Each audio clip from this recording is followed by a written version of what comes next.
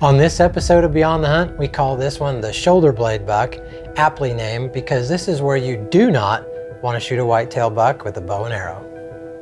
On this particular hunt, Julie is hunting with her bow, and we're hunting whitetails.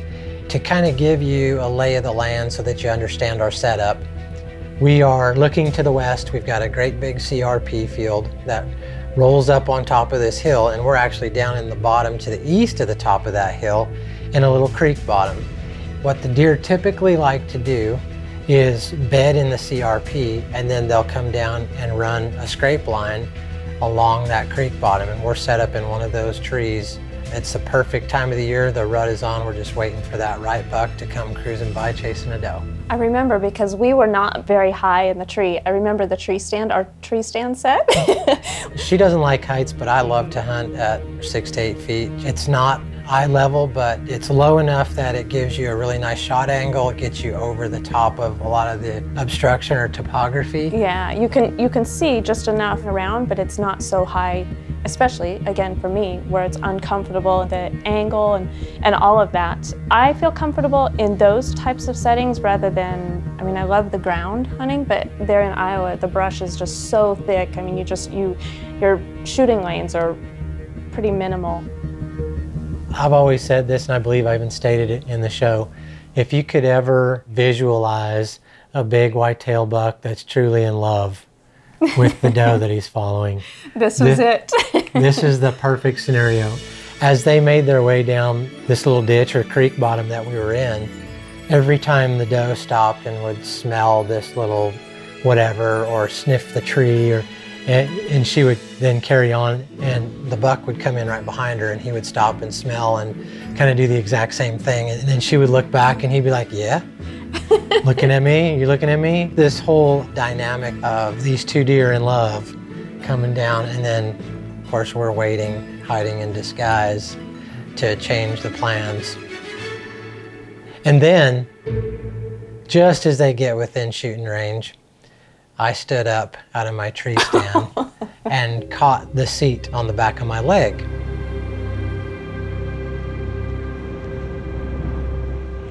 Oh, God. I had let the tree stand seat fall, clank, and the buck looks at us at 15 yards, and I really thought at that point it was game over.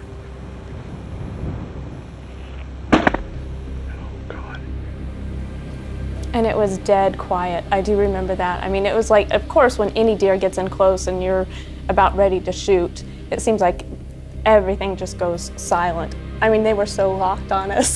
They were, but the funny thing is obviously the buck was just reacting to the doe. When the doe accepted us, or the noise or whatever it was, again, neither one of them knew exactly what it was, but she kind of accepted and went back to doing her thing. And although he didn't want to let us go, so to speak, he kept watching her, and okay, you're not wound up about it, I guess I'm not either.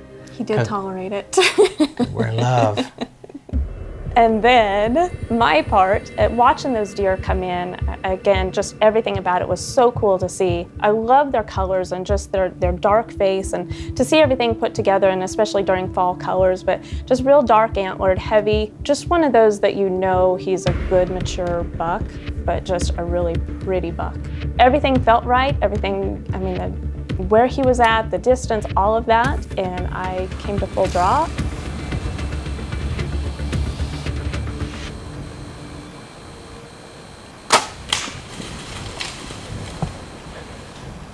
I felt good about it, but I stuck it right in the shoulder blade. Not in the crease, but just right in the shoulder blade. And it doesn't kill him. It doesn't kill him.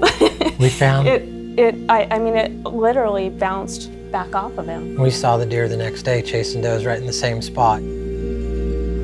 That is the deer that I shot at last night and hit the shoulder blade. That's a good feeling to see him out, not even camping, not even worrying about it. Here's the one thing, I guess, if we can dive into this a little bit.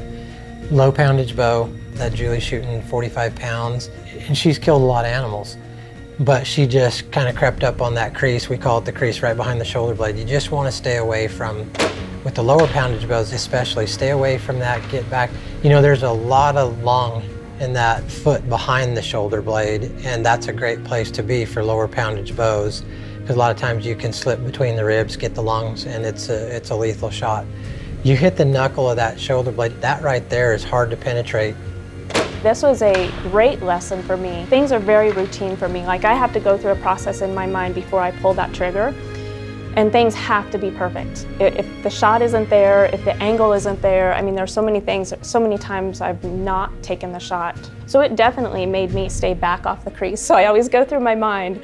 I go to the, up the crease and back, and that's my shot. If it's there, I'll take it, and if it's not, he gets the pass. It was a learning lesson for you, but I think it made it all better when we showed up the next day and literally got out of the pickup to walk to that stand about a half a mile, and within 100 yards of parking the pickup to get out, here he comes running by the pickup, grunting, chasing a doe. And guess who was happy? It's such a relief, because as a hunter, you care so much about the animals that you are hunting, and you don't want to wound them. You're out there to make an ethical, clean shot, a quick kill.